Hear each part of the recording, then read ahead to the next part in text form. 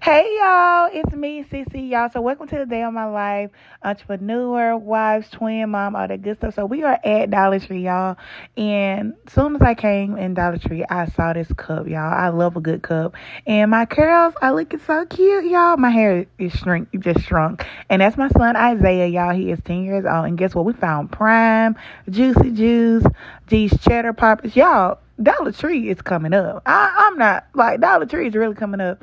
But anyway, y'all, I got some to make some brownies, cake, or something like that. And I saw these little pastries, and I started just grabbing stuff off the shelf just because it was $1.25. But y'all, those dollars add up. So when I got to the register, I was like, what? What did I spend? But that's how they get you, the $1.25. And y'all, that is it. Got me some hand sanitizer, some gauze, because I did get my teeth pulled that day, and that is